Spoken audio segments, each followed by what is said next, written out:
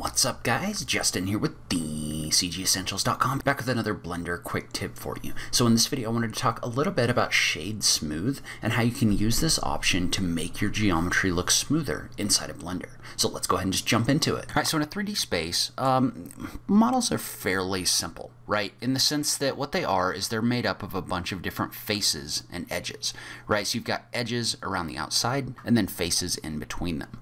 And what Blender does is Blender shades these differently depending on the face by default, in general. So if you look at this cube, for example, you can see how you've got this face, and this face, and they're all shaded different colors. And what that allows us to do is that allows us to see which faces are which inside of this space. So Blender is kind of simulating that shading in here.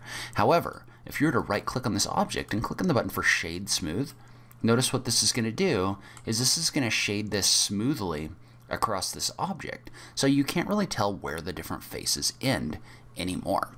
And so in the case of this cube, this isn't really a good thing to do, right? Like in general, you want to see those different faces for a simple shape like this. So you'd want to right click and click on the button for Shade Flat to get that back.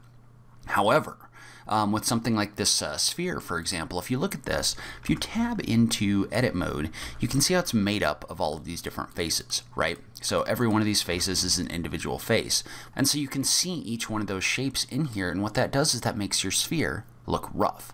So if you were to right click on this and click Shade Smooth, what that's going to do is that's going to make your sphere smooth, right? So now you can't see all those individual faces anymore. So this can be really helpful for more complex shapes where you want them to look smoother without taking the hit of going in and like subdividing this over and over again, so that you have a ton of geometry in here that Blender is having to manage. And so sometimes you get an object like this one, right, which has like rounded off edges in here, which you can kind of see are all shaded differently.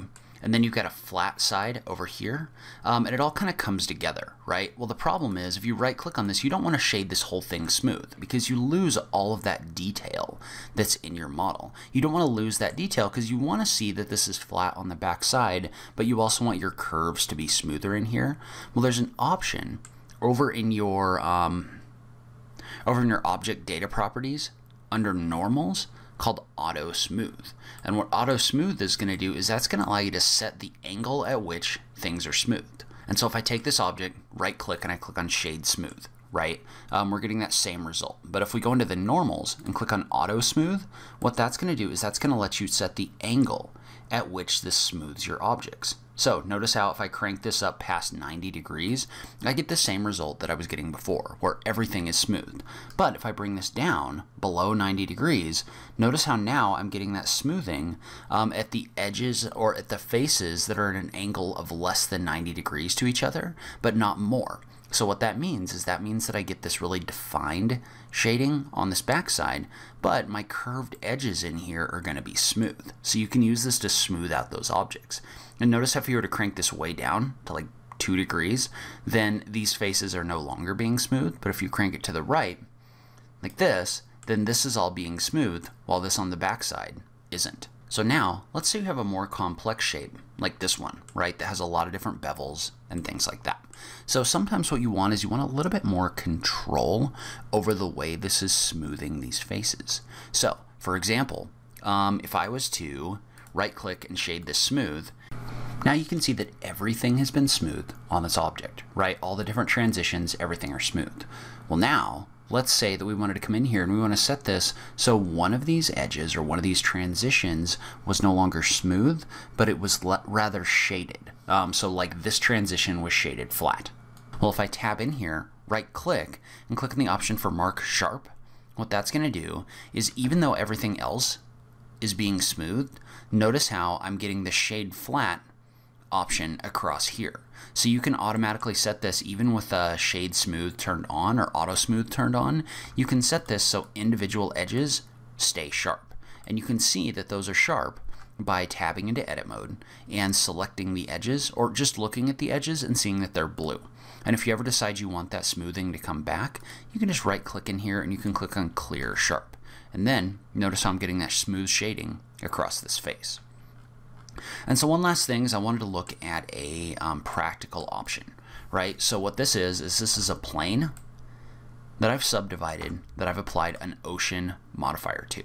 And so what happens is if I was to click on play, like this is going to move up and down like the ocean.